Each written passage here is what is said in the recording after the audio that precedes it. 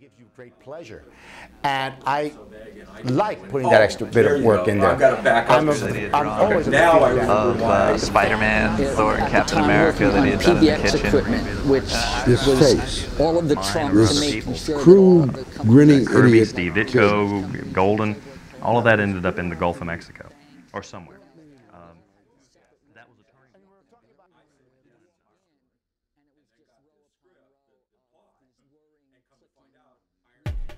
And Neil came in and he looked through my stuff and he says, you know, he was very complimentary.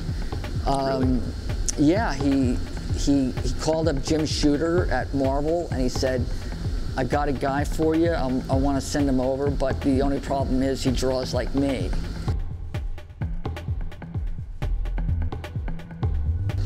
So I said, give me books that are about to be canceled, or ones that are really low profile, or that you're not sure about.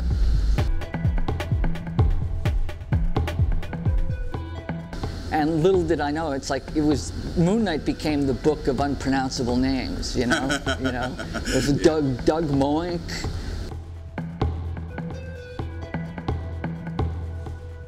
But all in all, I'm pretty happy with the lot, the lot in my life, and everyone has gone through their travails and their tough times, who made their work mature.